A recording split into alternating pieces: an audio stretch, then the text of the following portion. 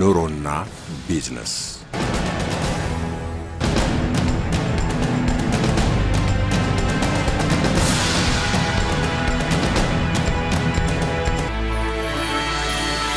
ኑሮና ቢዝነስ ጤና ይስጥልኝ ተመልካቾቻችን ይህ ኑሮና ቢዝነስ ፕሮግራማችን ነው ኑሮና ቢዝነስ ፕሮግራማችን ዛሬ አድማሱ ትንሽ በማስፋት ስለ አፍሪካ ኢኮኖሚ ውይይት ያካሂዳል እንግዲህ በአለም ላይ ፈጣን እድገት ከሚያስመዘግቡ ተቀዳሚ 10 ሃገሮች 6ቱ እዚህ አፍሪካ ውስጥ አህጉራችን ውስጥ ይገኛሉ የአፍሪካ ህዝቦች ከዚህ የኢኮኖሚ እድገት ምን ጥቅም ያገኙ ነው የተሻለ የበለጠ ጥቅም ለማግኘትስ ምን አይነት ትስስር ማለት ኢኮኖሚያዊ ትስስር የአፍሪካ ሃገሮች ምን አይነት ትስስር ማድረግ አለባቸው እና በሌሎች ተዛማጅ ጉዳዮች ላይ ውይይት እናካሂዳለን በዚህ ዙሪያ ማብራሪያ የሚሰጡን ሚስተር አሚን ናቸው ሚስተር አሚን በአፍሪካ ህብረት የሰው ሀብትና የአስተዳደር ዳይሬክተር ናቸው ሚስተር አሚን አማርኛ ስለማይችሉ ቃል መልሳችን በእንግሊዘኛ ነው የምናረጋው እንግዲህ ትርጉሙን ደግሞ አስከትለን እናቀርብላችኋለን አብራችሁን ቆዩ ኑሮና ቢዝነስ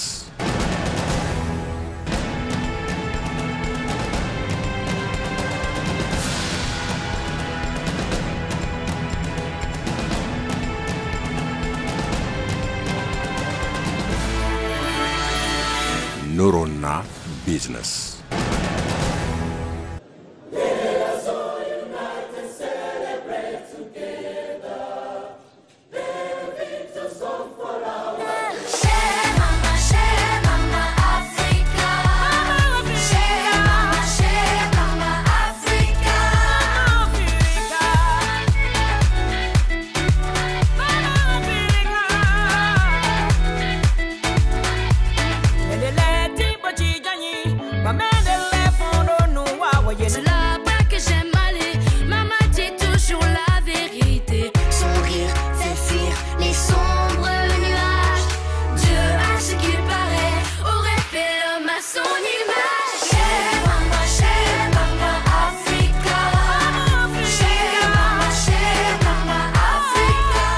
Mr. Amin, thank you for coming for this interview. Thank you, Abega.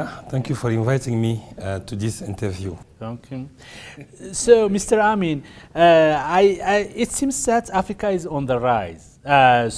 Which means that 6 out of the 10 fastest growing Mr. Amin, አፍሪካ እየተነሳች ነው ሲባል ይደመጣል በርግጥም በአለም ላይ በፍጥነት በማደግ ላይ ካሉ 10 ሀገራት መካከል 6ቱ የአፍሪካ ሀገራት ናቸው በሌላ በኩል ደግሞ ቀደም ብለው የነበሩ ግጭቶችና የመልካም አስተዳደር ችግሮች እየቀነሱ የዲሞክራሲ ሁኔታዎች እየተሻሻሉ ናቸው ከነዚህ ጥልቅ ሁኔታዎች ተነስተን በአጠቃላይ አፍሪካ እየተነሳች ነው ማለት እንችላለን I think yes there is general speech general to say that Africa is on the rise. Of course, there is a big difference between Africa today and Africa 20 years ago.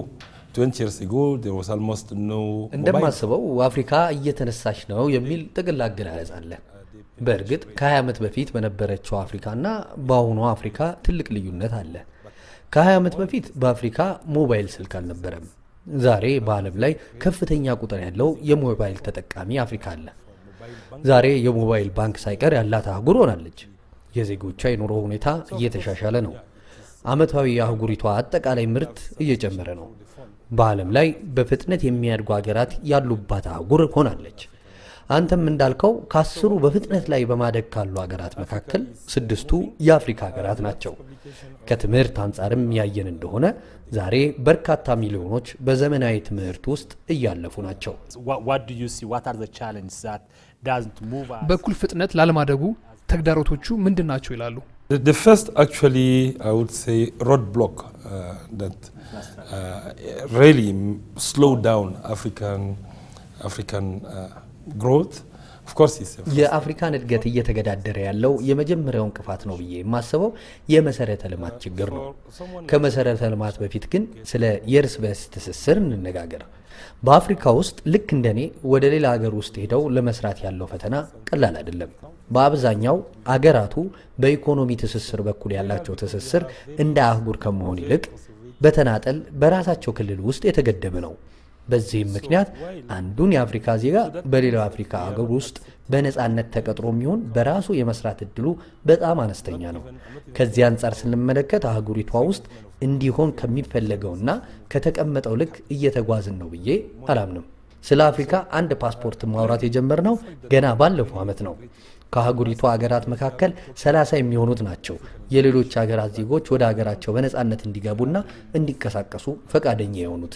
በአፍሪካ ውስጥ ስራ ለመስራት ነገሮች ሁሉ ቀላል የሚሆኑት ለአፍሪካውያን ሳይሆን ለሌላ አህጉር ዜጎች በተለይም ለአሜሪካውያንና ለቻይኖች ነው የሚል ትችት ይሰነዘራል። ይህ እውነታ መሆን የሌለበት ነው። It's a paradox, but it's shocking. እውነት ነው ግን መሆን የሌለበት ነው። ካለህበት ሀገር ወደ ሌላ የአፍሪካ ሀገር ሄደህ ስራ ለመስራት የምትጠየቃቸው ጥያቄዎችና ማሟላት ያለበት ጉዳዮች ውስብስብ ናቸው። ከቪዛ ጀምሮ ያሉ የክፍያ ስርዓቶች እንደ አህጉር የሚያሳስቡ ናቸው። መሬት ላይ ያለው አሰራር አፍሪካን ለማስተሳሰር በጣም የሚያስቸግርና ወደ ኋላ የሚጓትት ነው። ነፃ የሰዎች ዝውውር፣ ነፃ የገንዘብ ዝውውርና ሌሎች ዝውውሮች የሉም። እንደውም አንዳንድ ሀገራት የሌላውን ሀገር የትምህርት ማስረጃም አይቀበሉም። የአፍሪካ ሀገራት በኢኮኖሚ ተዋሃደች አህጉር በመፍጠር ይበልጥ እንጠቀማለን የሚል እምነት አላቸው ይላሉ። I think I wouldn't even say economically unified Africa. I would say just by having an open economic ለኔ በኢኮኖሚ የተዋሃደች አፍሪካ ከማለት ይልቅ ለኢኮኖሚያዊ ግንኙነት ክፍት የሆነች አፍሪካ ብል እመርጣለሁ። አፍሪካውያን ሀገራት ለሌሎች እህት ሀገራት ዜጎች በራቸውን ክፍት ማድረግ አለባቸው፣ እድሉንም ማመቻቸት አለባቸው። አሁን ያለው እውነታ የሚነግረን ከአፍሪካዊው ይልቅ ለቻይና ወይም ለሌላ ሀገር ዜጋ በሩ ክፍት እንደሆነ ነው። ለምን በራሴ አህጉር ውስጥ ወዳለ ሌላ ሀገር ስንቀሳቀስ እንድቆም እደረጋለሁ? which have related with foreign direct investment. ምናልባት የቻይናና ወይም የሌላ አህጉር ዜጋ ወደ ሀገሪቷ ሲመጣ ይዞት የሚመጣው የኢንቨስትመንት ወይንም የውጭ ምንዛሬ ስላለና የአፍሪካውያን የዚህ አይነት ሲሳይ ይዘው ስለማይመጡ ይሆን? People coming from elsewhere are bringing a lot of money, but you open your borders to other African countries, they are also going to bring cash. በእርግጥ ሊመስል ይችላል። ነገር ግን ድንበራቸውን ለአፍሪካውያን ቢከፍቱም እኮ በነፃ የሚደረግ ግብይት ወይም የንግድ ልውውጥ የለም። እኔ እውነታው ይሄ አይመስለኝም። እንደ አፍሪካ የፖለቲካ ነፃነቱን ተጎናጽፈናል። ነገር ግን አእምሯችን ገና ያንን አይነት ነፃነት አልተቀናጀም። ያ ቢሆን ኖሮ ዛሬ አፍሪካውያን በነፃነት አንዱ ሀገር በነፃነት ተዘዋውረው በሰሩ ሀብት ባካበቱ የምንመለከተው ስደተኛም ባልኖረ ነበር። ዛሬ እኮ ወጣቶቻችን ከአፍሪካ ይልቅ አውሮፓና አሜሪካ ሄደው መስራት እየቀለላቸው ነው።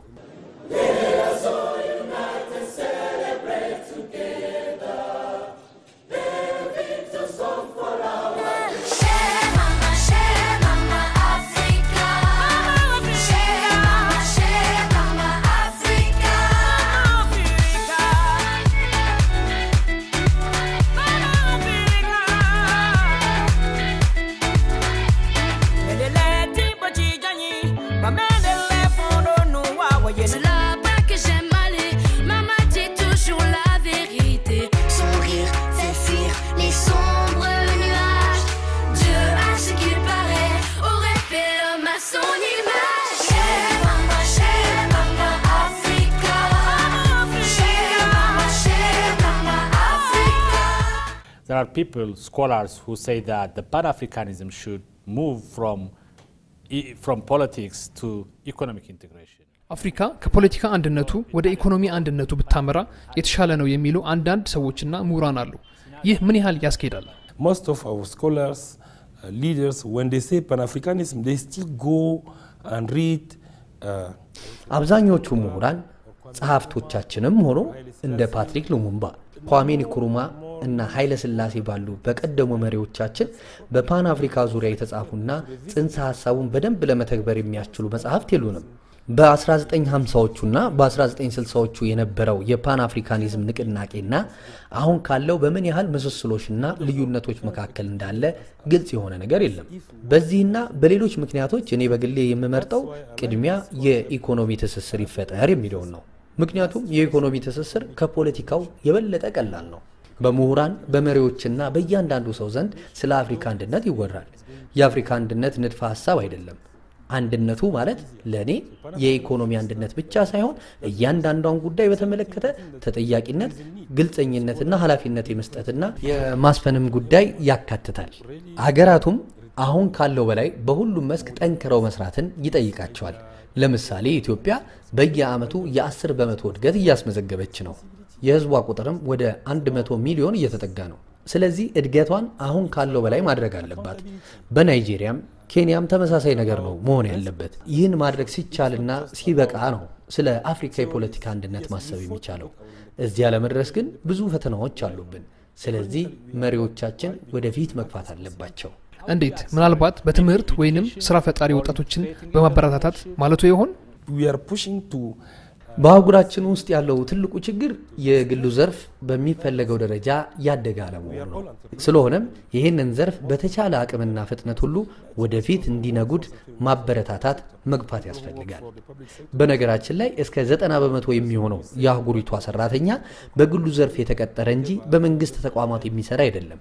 ስለዚህ አህጉራችን የሥራ ፈጣሪዎች አህጉር ናት ማለት እንችላለን። ስለሆነም ይህንን ዘርፍ ይበልጥ ማጠናከር አለብን። ጥያቄው ይህንን ዘርፍ እንዴት አድርገን ፍትሃዊና ዲሞክራሲያዊ በሆነ መልኩ እናጎለብተዋለን የሚለው ነው። ለዘርፉ የሚያመች ቢሮክራሲ መዘርጋት አንዱ መንገድ ሊሆን ይችላል። በሌላ በኩልም በመንግስት በኩል መሰራት ያለባቸው የመሰረተ ልማት ስራዎችን መስራት ይግድ ይላል። አህጉራችን የወጣቶች እንጂ እንደኔ ያሉ 40 ዓመት ያለፉ ጎልማሶች አህጉር አይደለችም። ስለሆነም እነዚህን ወሳኝ አህጉሪቷን የህብረተሰብ ክፍሎች ማገዝና ወደ ዘርፉ እንዲገቡ ማድረግ ያስፈልጋል። I was reading about this economic integration about one article and some of the challenges ስለ አፍሪካ ኢኮኖሚ ትስስር አንድ ጽሑፍ ሳነብ ነበር። ይህ ጽሑፍ እንደሚለው የኢኮኖሚ ትስስር ለመፍጠር የተለያዩ ተግዳሮቶች አሉ። በዋናነትም የገበያ ትስስሩ ደካማ መሆን፣ በታሪፍ አወሳሰል ላይ እና በአገሪቱ ብሔራዊ ፖሊሲዎች ላይ ያለው ፈተና ቀላል አለመሆኑን ያብራራል። በዚህ ዙሪያ እርሶ ምን ይላሉ? Chinese, Indians, Japanese, because they are already open and they are opening to each other, and we are open to them while we are close to our brothers and sisters. አፍሪካን ሀገራት የንግድ በሮቻቸውንና ገበያዎቻቸውን ለህንድ፣ ለጃፓንና መሰል ሀገራት ባለሀብቶች ክፍት አድርገዋል። እነዚህ ሀገራት እርስ በርስ በሮቻቸውን ገበያቸውን ከፍተዋል። አንዳቸውም ከሌላው ኢኮኖሚ እየተጠቀሙ ናቸው። ለምን አፍሪካውያን ለራሳቸው ወንድምና እህቶቻቸው በተመሳሳይ በሮቻቸውንና ገበያዎቻቸውን መክፈት አይችሉም?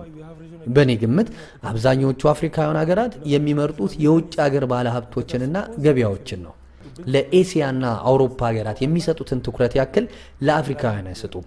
ይሄ የሚሆንበት የተለየ ምክንያት ቢኖርም ዋናው ያስተሳሰብ ችግር ይመስለኛል። እውነቱን ለመነጋገር አፍሪካውያን ምርቶቻቸውን ለመሸጥም ሆነ ሌላ ምርት ለመግዛት ከጎረቤቶቻቸው ገበያዎች ይልቅ የአውሮፓውያንንና የአሜሪካን ገበያ ይመርጣሉ።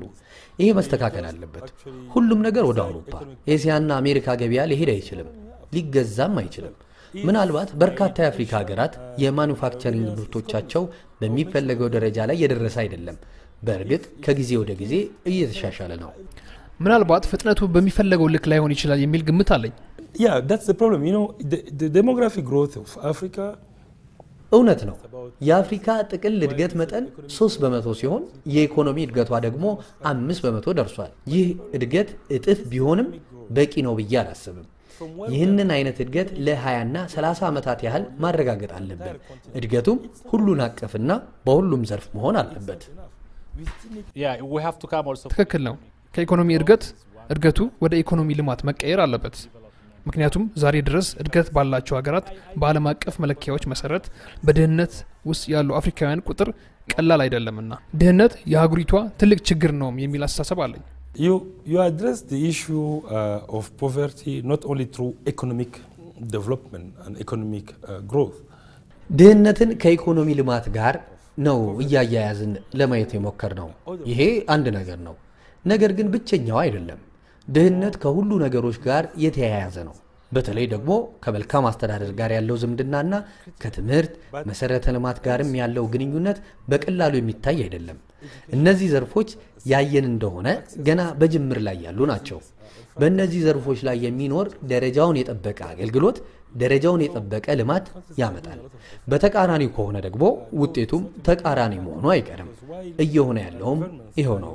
What's your vision, for example, for Africa, for African economy, for African? ለአፍሪካ እንደ አህጉር በተለይም ደግሞ በኢኮኖሚ ትስስሩ በኩል ያለውትን ራዕይ ቢያካፍሉ በእርግጥስ የኢኮኖሚ ትስስር እውን ይሆናል ብለው ያስባሉ? It's not just about viability, it's a must.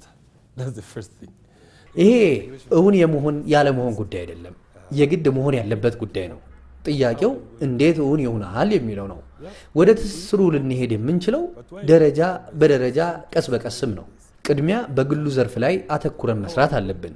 ይሄንን የኢኮኖሚ ክፍል ማጠናከር ጥራቱንና አቅሙን ከፍ ማድረግ ያስፈልጋል። በሁለተኛ ደረጃ መንግስታት በድንበሮቻቸው አካባቢ ለጸጥታ ትኩረት መስጠት አለባቸው። ከፍተኛ ሉዓላዊነታቸውንም በዚህ አካባቢ ማብሰስ የግድ ይላቸዋል። ምክንያቱም ድንበር እየተሻገሩ የሚገቡ የጸጥታ ችግሮችን ማስወገድ የሚቻለው በዚህ መልኩ ነውና ይህ ካልሆነ ለኢንቨስትመንትም ሆነ ለሌላ ስራ የሚበረታታ የግል ባለሀብት አይኖርም። በተጨማሪም የፓን አፍሪካ ዩኒቨርሲቲዎች መቋቋም አለባቸው። ለምሳሌ ያህል አንድ ተማሪ 1 ዓመት ኢትዮጵያ፣ 1 ዓመት ናይጄሪያ፣ 1 ዓመት ደግሞ አልጄሪያ፣ 1 ዓመት ጋቦን የሚማርበት እድል መፈጠር አለበት። ይህ አይነቱ አሰራር ተማሪው የተለያየ ተሞክሮ የተለያየ አመለካከቶችን እንደ አህጉር እንዲዳብር ያደርገዋል። እነዚህ ነገሮች እውን ከሆኑ የአፍሪካ ኢኮኖሚ ትስስር እውን የማይሆንበት እድል አይኖርም። ምርጫም ሳይሆን ግዴታ ነውና። Mr. Amine, I would like to thank you again for your time. Thank you very much. Thank you. Thanks. ኑሮና ቢዝነስ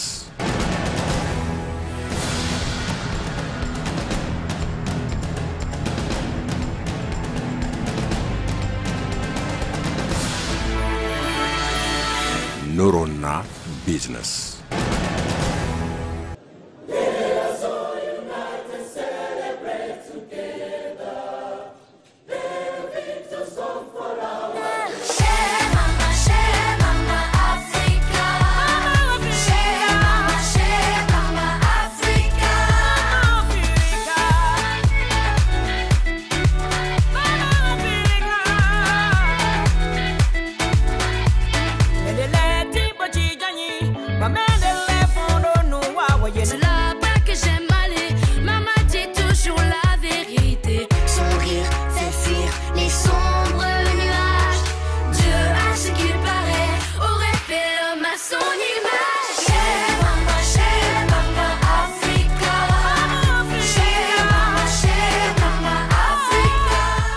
የአፍሪካ ህብረት በቅርቡ አዲስ አበባ ላይ ባካሄደው የመሪዎች ስብሰባ ለቀድሞው ንጉሠ ነገሥት ቀዳማዊ ኃይለ ሥላሴና ለቀድሞው ጠቅላይ ሚኒስትር አቶ መለስ ዜናዊ በህብረቱ ግቢ ውስጥ የመታሰቢያ ሐውልት እንዲቆምላቸው ወስነዋል። ይህ ለኢትዮጵያ ትልቅ ድል ሲሆን ሀገራችን ኢትዮጵያ በአፍሪካ ህብረት ለምትጫወተው የመሪነት ሚና የተሰጠ ምስክርነትና ክብር ነው። አሁንስ በአፍሪካ ሀገሮች ኢኮኖሚያዊ ትስስር በመፍጠርና ድህነትን ከአፍሪካ በማጥፋት ኢትዮጵያ ያላት ሚና ምን ይመስላል ብለን ከአምባሳደር ዋህደ በላይ ጋር ቆይታ አድርገናል። ኑሮና ቢዝነስ አምባሳደር ዋህደ ለዚህ ቃለ መልስ ፍቃደኛ በመሆኑ በጣም ማመስገን ፈልጋለሁ። እንግዲህ ቅድም መግቢያ ላይ እንደገለጽኩት በአፍሪካ ህብረት ደረጃ ሰፋ ያለ እቅድ አለ። ኢኮኖሚክ ኢንቴግሬሽን ከፓን አፍሪካኒዝም ወጥተን ወደ ኢኮኖሚክ ኢንቴግሬሽን ለመግባት ማለት ነው። ኢትዮጵያ ምን ይመስላል? በፓን አፍሪካኒዝም ውስጥ የኢትዮጵያ አቋም ምንድነው? ፓን አፍሪካኒዝም ድሮ የተመሰረተው ያው ነፃ ለማውጣት ነው። አሁን ደግሞ ወደ ኢኮኖሚያዊ ትስስር እየተለወጠ ነውና እስቲ እዛ አካባቢ ያለው ነገር በደንብ ይግለጹልን። የኢትዮጵያ አቋም እስከዚህ አንፃር ምንድነው? እንደሚታወቀው ኢትዮጵያ ከታሪኳ በቅኝ ግዛት ያልተያዘች ሀገር ስለነበረች የምታስታውሱት ነው። ታሪኩ እንደ የነጻነት ተምሳሌት ተደርጋ ትወሰድ ነበር። ታጋዮችንም ታግዝ ነበር ታስታውሱ ነው። ስለዚህ በዚህ ምክንያት የአፍሪካ አንድነት ድርጅትም አዲስ አበባ እንዲቋቋም ተደረገ። ስለዚህ ከንጉሱ ጊዜ ጀምሮ የነበራት ሚና የታወቀ ነው። አሁንም ቢሆን በቅኝ ግዛት ያልተያዘች ሀገር መሆኗ ማንም ሊክደው የሚችል ነባራዊ ታሪክ ነው ማለት ይቻላል። አሁን ደግሞ ቅኝ ግዛት አልፎ ሃገሮች ነፃ ሆነው እየተጓዙ ነው አሁን አካሄዱ እየተቀየረ ሄዷል ኦኬ ነፃ ወጥተናል ከእንግዲህ በኋላ ወደ አገሮቻችን ከድህነት ምናወጣበት መንገድ መያዝ አለብን ተብሎ የተለያዩ ፕሮግራሞች ወጥተው ወደ ስራ ተገብቷል ታሳውሳለህ አጀንዳ 2063 የሚባል አጀንዳ የአፍሪካ ህብረት አለ እንግዲህ በሶስት ቃላት ለመግለጽ ይሄንን አጀንዳ 2063 አንደኛ ሰላም የፈጠረች አህጉር ሁለተኛ ውህደቷን ያፋጠነች አህጉር ሌላ ደግሞ ሀብት ታካብት ወይ ያካበተች አፍሪካን ለመፍጠር ነው በ2063 የ50 አመት እቅድ ነው ይሄ ደግሞ የ50 አመት ብቻ ሆኖ እንዳይቆይ ተብሎ የ10 አመት ደግሞ የድርጊት መርሃ ግብር ወጥቶለታል ከ50 አመት 10 አመት ማለት ነው ስለዚህ ትላልቅ ፕሮጀክቶች አሉ በአፍሪካ ሊተገበሩ የታሰቡ ስለዚህ አሁን እየተገባ ያለው እንደ ድሮ በታሪክ ምትኮራበት አይነሱ እንዳለ ሆኖ ማለት ነው አፍሪካ አሁን ግን ነው ከድህነት መውጣት መቻል አለብን ኢንፍራስትራክቸር መሰረተ ልማት መስራት መቻል አለብን ንግድ ማቀላጠፍ መቻል አለብን ተብሎ ነው አሁን እንግዲህ እንደምታውቀው የተለያዩ አሁን ወደ 7-8 የሚሆኑ ሪጂናል ኢኮኖሚክ ኮሚኒቲስ የሚባሉ አሉ በእኛ አካባቢ ኢጋድ ነው ያለው በምዕራቡ ኢኮዋስ የሚባለው በደቡባዊ አፍሪካ ክፍል ደግሞ ሳድክ የሚባለው በመሃልም አለ የማግረብም ላይ አለ እነዚህ ሪጂናል የሆኑ ውህደት እንዲፈጥሩ መጀመሪያ እንደ ቢልዲንግ ብሎክስ መሰረት ሆነው በየሪጅኑ መጀመሪያ ውህደት ይፍጠሩ ከዛ በኋላ ደግሞ ወደ አህጉራዊ ውህደት እንሄዳለን የሚለው ኢትዮጵያ የምትደግፈው ነው ስለዚህ እዚህ አካባቢ ሚናዋን እየተጫወተች ትገኛለች አሁን ጥሩ ሄደዋል የሚባሉ በኢኮኖሚ ውህደት በተመለከተ አንደኛው ኢኮዋስ ነው በቅርቡ ኢሲኤ ባወጣው መረጃ መሰረት ኢንዴክስ አውጥቷል የምዕራቡ ማለት ነው ሁለተኛ ደረጃ ደግሞ ኢስት አፍሪካን ኮሚኒቲ የሚባል ነው ኬንያ ዩጋንዳና ታንዛኒያ አባል የሆኑበት ስለዚህ ኢትዮጵያም በኢጋድ በዚህ አካባቢ ያጠናከረች ነው ሰው ሁሉ የሚጠናከሩ እነዚህ 7-8 ያህል የሆኑ ሪጂናል ኢኮኖሚክ ኮሚኒቲስ የሚባሉት ከዛ በኋላ ወደ አጠቃላይ የአፍሪካ ውህደት ሊገባ ይችላል ደረጃ በደረጃ ማድረግ አለብን ተብሎ ነው አሁን ወደ ስራ የተገባው ኢትዮጵያም በዚሁ አምናቲስ በዚህኛው አካባቢ ትልቅ ሚናዋን እየተጫወተች ትገኛለች ለፖለቲካ ጥቅም ነው እንጂ የሚያውሉት ያሉት ፓን አፍሪካኒዝም የእውነት አይሰሩበትም ያሉት እንደ ምሳሌ የሚያዩት እስካሁን ድረስ ምንም ነገር የተሰራ የለም በአፍሪካ ለምሳሌ የመሰረተ ልማት ቅንጅት በጣም አስፈላጊ ነው መተሳሰር በጣም አስፈላጊ ነው ኢኮኖሚያዊ አንድነትን ለመፍጠር ማለት ነው ይሄ አልተሰራም ሁለተኛ ነገር ደግሞ አፍሪካ ውስጥ ቢዝነስ ለመስራት አፍሪካዊ ከመሆን ይልቅ አሜሪካዊ ወይም ደግሞ ከዩሮፕ ብትመጣ ይሻላል ሙቭመንቱ እንቅስቃሴው ከሀገር ሀገር ያለው እንቅስቃሴ ቀላል ያደርገዋል እንግሊዛዊ ብትሆን ከዚህ ብድግ ብለ ትሄዳለ አሜሪካዊ ብትሆን ብድግ ብለ ናይጄሪያ ትሄዳለ ደቡብ አፍሪካ ትሄዳለ አፍሪካዊ ሆነ ግን ቢዝነስ መስራት አትችልም ስለዚህ እነዚህ ነገሮች ሳይፈቱ ፓን አፍሪካኒዝም እንዳውም ዝም ብሎ ለፖለቲካ ጥቅም ነው የሚያውሉት ያሉት እንጂ የእውነት አይሰሩበትም ያሉት የሚል ብዙ የሚቃወሟቸው አለ ለዚህ ምን መልሳለሁት በትክክል ይሄ ትችት ለበርካታ አመታት ሲቀርብ ቆይቷል ሀቅነትን ባንድ በኩል አለው ማለት ይቻላል ትክክል ነው ለምን አልተስተካከለ አሁን እንግዲህ እንዳልኩ በአጀንዳ 2063 ያልኩ የ50 አመት ሰላማዊ ሀብታም እና የተዋሃደች አፍሪካን እንፍጠር የሚለው በርግጥ ካለፈው ጊዜ በበለጠ አፍሪካ መሪዎች ቃል መግባት ብቻ ሳይሆን መስራት አለብን ብለው ቆርጠው ተነስተዋል ማለት ይቻላል በየሪጅኑ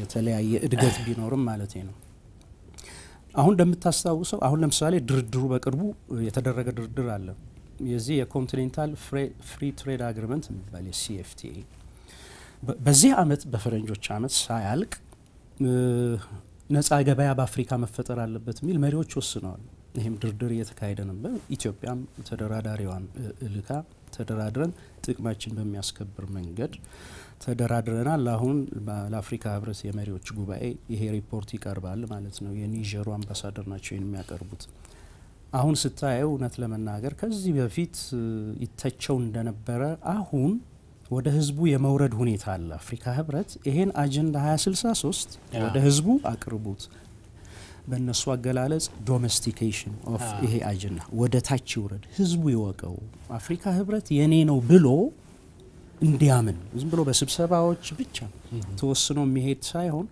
እስከ ታች ይወረድ እስከ ትምህርት ቤት እስከ ታች ድረስ ወርዶ አፍሪካ ህብረት ምን እየሰራ መሆኑ ቢታወቅ ሶ የኔ ነው አፍሪካ ህብረት እንዲለው ለማለት ነው ስለዚህ ለውጥ አለ እውነት ነው ይሄ ትችት ለብዙ ጊዜ ነበር አሁን ግን ለውጦች እየታዩ ናቸው ማለት ይቻላል እንደምታውቀው አፍሪካ ድሮ ተስፋ የሌላት አህጉር ትባል የነበረችው አሁን ግን ከዓለም ሀገሮችም በፍጥነት ያደጉ ካሉ ሀገሮች ውስጥ ስድስቱ አፍሪካ ውስጥ ነው የሚገኙት ኦፍ ኮርስ አንደኛው የኛ ኦፍ ኮርስ የኢትዮጵያ ኢኮኖሚ እድገት ነው ይሄን ሁሉ ስታየው አይ ቲንክ ከዚህ በኋላ ይሄ የተገናኙ ብቻ በፓን አፍሪካኒዝም በቆየ ታሪክ ብቻ ተወርቶ የሚካሄድበት መድረክ እየሆነ አይደለም አሁን ውህደቱ እንዴት ነው የሚሆነው ከድህነት እንዴት እንውጣ ለአደጋ ተጋላጭነታችን እንዴት እንቀንስ እየተባለ አይ ቲንክ አሁን በጣም ከበድ ያሉ ወደ አሁን ትክክለኛ ወደ ተግባርም ሊገቡ የሚችሉ ምን እንጠብቅ ምክንያቱም ብዙ ትችት የሚቀርበው ያለው ውሳኔ ከማጣት ነው ውሳኔ የእውነት መሬት ላይ የለም ከሚል ነው መሬት ላይ እንቅስቃሴው የለም አንዳንድ አፍሪካ ሀገሮች እንዳውም ስደተኞች ይውጥልን ሁሉ እንኳን ህብረት ሊፈጥሩ ማለት ነው እንደዚህ አይነት አስተሳሰብ ያለበት አሁንም አስቸጋሪ ነው ወደሚለው ወደ ቅድሙ ጥያቄ አካባቢ እየመጣው ነውና ምን ያህል መሬት ላይ ሄዳችሁ ምን ያህል ሰርታችኋል ለዚህኛው አመቻችታችኋል የሚል ነው ትክክል ነው ሁሉ ጊዜ አፍሪካ ህብረት የሚወቀሰውም አንድ ውሳኔ በርካታ ውሳኔዎች ይወሰኑና ወደ ተግባር መግባት ችግር አለ ነው አሁን በቅርቡ የአዲሱ ሊቀመንበር የአፍሪካ ህብረት ኮሚሽን መጀመሪያ ይህን ስልጣን ከተረከቡ በኋላ የተናገሩት ነገር ቢኖር በጣም በርካታ የሆኑ ውሳኔዎች ወስነን ወደ ተግባር ያልገባንባቸው በጣም ብዙዎች ናቸው እነዚህ ተዘርዝረው ይቀመጡና ወደ ተግባር እንግባ ያሉትን አስተዋውሳለሁ ስለዚህ አንድ ድክመት ያለው ወደ ተግባር የመግባት ጉዳይ ነው የውሳኔ ጥረት አይደለም ትክክል ነው ዋናው የሚታየው እዚ እንደምታውቀው አፍሪካ ህብረት ራሱን በጀቱን ራሱ አይችልም ነበር ለበርካታ አመታት አሁንም እስካሁን ድረስ ማለት ነው በፓርትነሮች ሀብታም ሀገሮች የሚረዳ እና በመዋጮ መዋጮው ማይናቅ ቢሆንም አይሸፍነውም ጠቅላላ ሶ ምንድነው የተባለው ራሱን ይቻል ከተጽኖም ሊላቀቅ ይችላል የውጭ ሀገሮች ፋንድ ካደረጉ አጀንዳቸውን ደግሞ አስከትለው ነው የሚያመጡትና ራሳችን እንቻል ተብሎ ኦፍ ኮርስ የኛ ጠቅላይ ሚኒስትርም ይሄን ሙሉ በሙሉ ደግፈው እንዳውም በጣም ከበድ ባለ ነገር ደግፈውት አሁን እንግዲህ ራሱን የሚችልበት መንገድ እየተጠና ነው ያለው ይሄ ተግባራዊ መሆንም ጀምሯል በዚህ አመት ማለት ይቻላል ዋናው በ2018 በፈረንጆች ኔክስት ይር የሚሆን ይሆናል አሁን ግን ከሚገቡት እቃዎች ኢምፖርት ሌቪ ኢምፖርት ላይ የሚጫን የ0.2% አገሮች እንዲያስተላልፉ ተብሎ ተወስኗል ገና ይሄ ተግባራዊ የሚሆነው በሚቀጥለው አመት ነው ሶ በሚገባው እቃ ላይ 0.2% ተጨማሪ ለማድረግ ለአፍሪካ አባላት ሀገራት ማለት ነው ተስማምተዋል አፈጻጸሙ ላይ ገና ያልጠሩ ነገሮች አሉ ግን በፕሪንሲፕል ራሳችን የምንችል ከሆነ ግን ለምን እንደዚህ አናደርግም ተብሎ ሐሳብ ቀርቦ ተወያይተውበት አብዛኞቹ ማለት ይቻላል አንዳንድ ሀገሮች ሪዘርቬሽን ያሳዩ አሉ አብዛኛዎቹ ግን እንሂድበት የሚል ነው ግን ገና እንዴት ነው የሚሰበሰበው ገንዘቡ የሚለው ገና ያልጠሩ ነገሮች አሁን ይሄ አመት ከማለቁ በፊት ጠርቶ ይቀርባሉ ለማለት ነው ኑሮና ቢዝነስ ኢትዮጵያ በአፍሪካ ውስጥ ያላት ተሰሚነትና ተመራጭነት እንዴት እየተጓዘ ነው መጀመሪያ ነገር ማወቅ ያለብን የኢትዮጵያ ተሰሚነት የሚለው ምንስ ነበር በመጀመሪያ ደረጃ ምን ነበር ነው ታሳውሱ ነው የቀድሞ ጠቅላይ ሚኒስትር መለስ ዜናዊም በራሳቸው ተነሳሽነት ኢትዮጵያ አፍሪካ አንድ ድምጽ መኖር መቻል አለበት የተለያየ 54 55 ሀገር ድምጽ ከሚኖር እስኪ በጣም ትላልቅ ኢሹስ በሚባሉ ጉዳዮች ላይ ለምን ኮመን ፖዚሽን የጋራ አቋም ለምን አንይዝም ብሎ ባነሱት መሰረት ታስታውሳለህ በተለይ ደግሞ በአየር ንብረት ለውጥ አካባቢ አፍሪካ አንድ ድምጽ መኖር አለበት ተብሎ እሳቸው ሐሳቡን አፍልቀው እንዳውም ኃላፊነቱን ተሰጥቷቸው በአንድ ድምጽ አፍሪካ ስትጓዝ ቆይታለች ሶ ዋናው ኢትዮጵያ ይሄንን ሐሳብ አፍልቃ ተቀባይነት በአፍሪካ ህብረት አግኝቶ ስለዚህ የአየር ንብረት ድርድር እሳቸው የሚመሩት እንደነበረ ይታወሳል ስለዚህ ይሄንን ተቀባይነት እንዲያገኝ ተደርጓል አሁንም ቢሆን በተለያዩ ጉዳዮች ላይ ኖት ኦንሊ የአየር ንብረት ለውጥ ብቻ ሳይሆን ሌሎችም ጉዳዮች ላይ አፍሪካ አንድ ድምጽ መኖር አለበት ተብሎ ተወስኖ አሁን እንግዲህ በተለያዩ ጉዳዮች በኢኮኖሚ ጉዳዮች በተባበሩት መንግስታት ሪፎርም ጉዳይ በተመለከተ በቀጠናዊ ንግድ በተመለከተ አሁን በተሻለ አቋም ላይ አፍሪካ ትገኛለች ማለት ይቻላል ስለዚህ ተሰሚነት የሚለው መጀመሪያ ሐሳቡ አፍልቀው ጠቅላይ ሚኒስትሩ ተቀባይነት አግኝቶ እስካሁን አሰራሩ ቀጥሏል ማለት ይቻላል በሰላምና ጸጥታ የኛ ወታደሮች መከላከያ ሰራዊታችን በበርካታ ቦታዎች ገብቶ ሰላም ያረጋጋ ነው ከዳርፉር ሱዳን ጀምሮ አቢ ግዛት በደቡብ ሱዳንና ሱዳን መሃል አሚሶም ሶ በጣም የተከበረ የሰላም አስከባሪ ኃይል አለ ማለት ይቻላል ይሄኛ ስለተናገር ነው ብቻ አይደለም ራሱ አፍሪካ ህብረት ትልቅ ግምት ነው አንደኛ ምንንም በወታደሮች አዋጥተን ወደዚህ በመላክ አፍሪካም ቀዳሚውን ስፍራ ይዘናል ይሄ ያለው ትልቅ ክብር ያስገኘው ማለት ነው ሌላው በደንብ ልብ ያላልነው ነገር ቢኖር የኢኮኖሚ እድገታችን ነው እኔ አሁን ከነሱ ከአፍሪካ አምባሳደሮች ጋር ነው ለስብሰባ እንደዚህ አይነት ጉባኤ ሲመጡ ይሄ ሀገር ከጊዜ ወደ ጊዜ እየተለወጠ ያዩታል ያነባሉም ያውቃሉ ይሄ ሀገር ነው በዳብል ዲጂት ያያደገ መሆኑን ያውቃሉ ይሄ በግልጽ ነው የሚናገሩት ኢትዮጵያ እንዴት ነው ይሄንን ያደረገች ያለችው ሌሎች እንኳን ነዳጅ ያላቸው ሀገሮች እንኳን ሀብታም ሀገሮች ብዙም ሲሰሩ አይታዩም የኢትዮጵያ ግን የማያቋርጥ እድገት ላይ ነች ያለችው ይሄ ነው ኢንፋክት በአፍሪካ ህብረት መድረክም በአለም ደረጃም ኢትዮጵያ ታዋቂነቷ ታሪኳ እንዳለ ሆኖ የነጻነት ተምሳሌ እንዳለ ሆኖ ማለት ነው በተጨማሪ ግን ሉክ በድህነት በድርቅ በረሃብ የምትታወቅ ሀገር የነበረች አሁን ግን ይሄው ምንም የሚያጠራጥር ነገር የለም ስለዚህ ይሄ ነው እኔ እንዳውም ትልቁ ትርጉም መሰጠት ያለበት ያዩታል ከጊዜ ወደ ጊዜ ሀገሩ እየተቀየረ አዲስ አበባ ብቻ አይደለም እነሱ ይዞራሉ ያያሉ የሚሰሩት መንገዶች ያያሉ የባቡር ነው ግንኙነት እየተደረገ የዚህ አዲስ አበባም ቢሆን ሲያዩት የኢትዮጵያ እድገት እውነትም በቃ አስተማማኝ መንገድ ቱቦ ውስጥ ገብቷል በቃ የሀዲዱ ውስጥ ገብቷል እድገቱ ሌሎች ሀገሮች በብዛት ወደ እድገት ሀዲድ የገቡ አይደሉም አንዴ ገባ ወጣ ያሉ ፊውቸር የወደፊቱ ቀጣይ የሆነ ነገር አታይባቸው የኢትዮጵያ ግን አስተማማኝ ነው 14 15 አመት እንግዲህ በዚህ እድገት ከሄድ ይሄን ማስቀጠል ኦፍ ኮርስ ቀላል አይደለም ግን ይሄ ራሱም ትልቅ ከበሬታ ያገኘ ነው በኢንቨስትመንት ብታይም አሁን ኢንዱስትሪ ፓርኮች እየሄዱ ሲጎበኙ አፍሪካውያን በጣም ነው የሚገረሙት እንዳውም ከኛ በፊት የጀመሩ አሉ የኢንዱስትሪ ፓርኮችን በማቋቋም ግን የኛ ፍጥነቱ በጣም እየሄደ ነው በተለይ ደግሞ ኢንቨስተሮችንም በጣም እየሳብና ያለ ነው ይሄን ሁሉ ሲያዩ ይሄ ሀገር ተስፋ ያለው ሀገር ነው ማለትም ጀምረዋል ማለት ነው በጣም ጥሩ እዚህስ የአፍሪካ ህብረት እዚህ በመሆኑ ኢትዮጵያ ደግሞ የአፍሪካ ህብረት መሪ ሚና በመጫወቷ እንደ ህዝብ እዚህ ምንም እናተርፈዋለን ምን ጥቅም አለው ምን ጥቅም ያስገኛል ወይ እንግዲህ በርካታ ናቸው እኔ ዋናው አፍሪካ ህብረት ጽፈት ቤት እዚህ መሆኑ ከድሮም የነበረ ስለሆነ እኔ በገንዘብ እዛ የሚቀጠሩ ኢትዮጵያውያን አሉ ኦፍ ኮርስ ጥቅም ነው ይሄም ይሄን ያህል በዛ ትክክል ነው በርካታ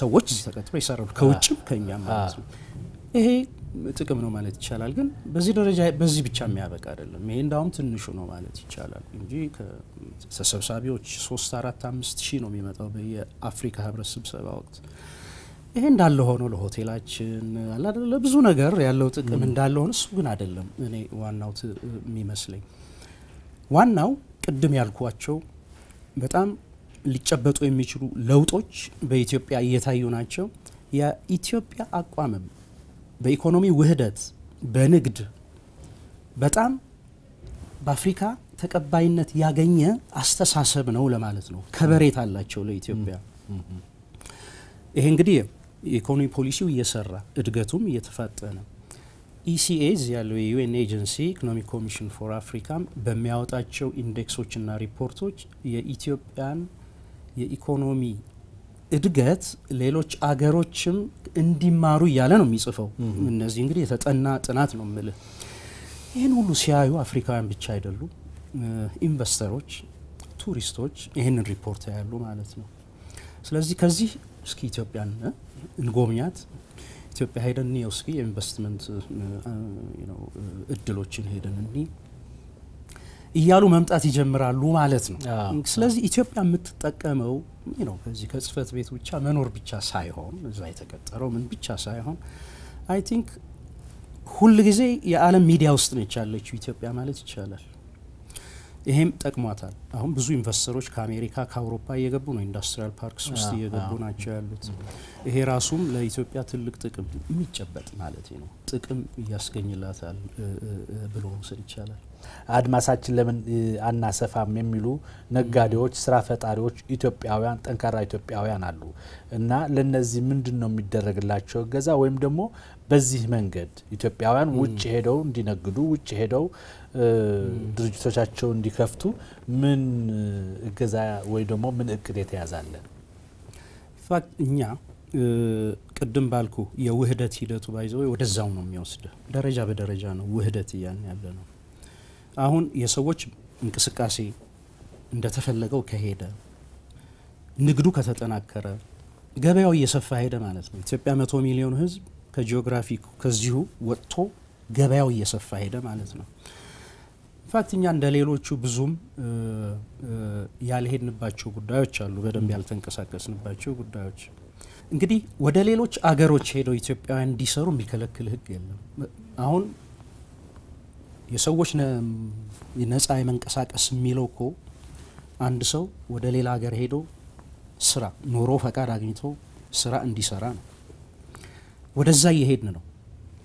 ጉዞ ላይ ነው አንዳንድ ሀገሮች በጣም ክፍት ያደረጉ አሉ ይሄንን ጉዳይ አንዳውን አንተ ወይ ጅቡቲ ሄደ ቢዝነስ መክፈት ይችላል ኬንያም ሄደ ዌስት አፍሪካም እንደዛ ነው ይሄ መበረታታት የሚገባው ነው አሁንም ኢትዮጵያውያን ባይዘው ያየው ነው አንዳንድ ቦታዎች እየሄዱ ስራ እየሰሩ መሆናቸው አቃሉ በግላቸው ነው በመንግስት ገዛ ግን አንዳንድ መንግስቶች እንደሚያረጉት ይጠርጉላቸውና ከዛ በኋላ ይገባኛል እሱ ገና የሚቀረን ስራ ነው አሁን በግላቸው ነው እየሄዱ ያሉት ወደፊት ግን ይሄ የቀጠናው የህዝቦች እንቅስቃሴ ከተወሰነ ህዝቦች በነፃ ይንቀሳቀሱ ተብሎ የመጨረሻ ውሳኔ ከተሰጠበት አሰራራችንን አሻሽለን ወደፊት ማለት ነው ሌሎችንም እንቀበልበት የኛም ዜጎች ወደ ሌላ ሀገር ሄዶ የሚቀበሉበትን ስርዓት እናበጃለን ማለት ነው ወደዛው ስራ እየሰራን ነው ማለት ይቻላል የአፍሪካ ሀገሮች ኢኮኖሚያዊ ውህደት በቅርብ ጊዜ ይመጣል ብለው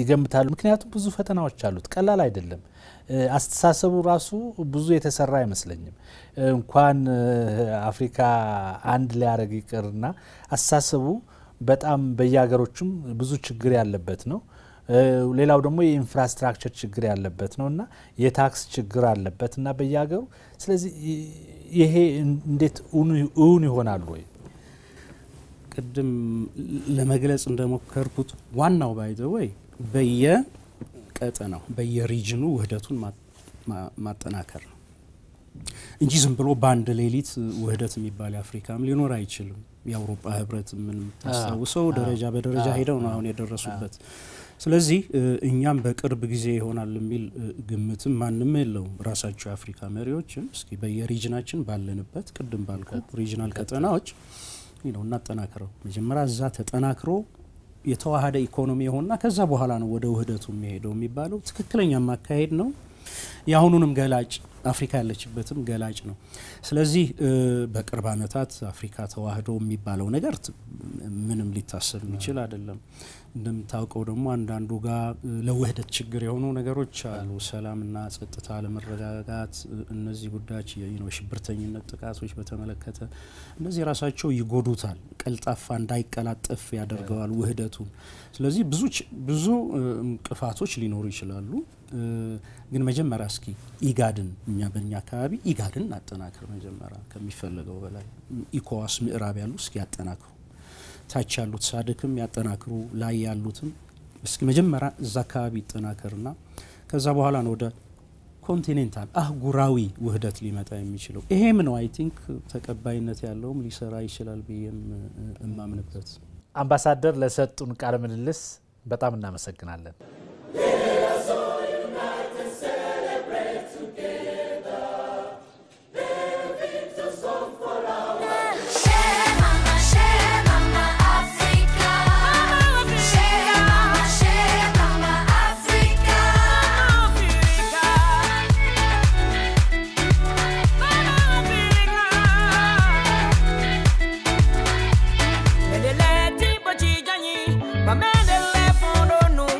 C'est là-bas que j'aime aller. Maman dit toujours la vérité. Son rire fait fuir les sombres nuages. Dieu, à ce qu'il paraît, aurait fait l'homme à son image. Chez maman, Africa. Chez maman, Africa. Nuro na business.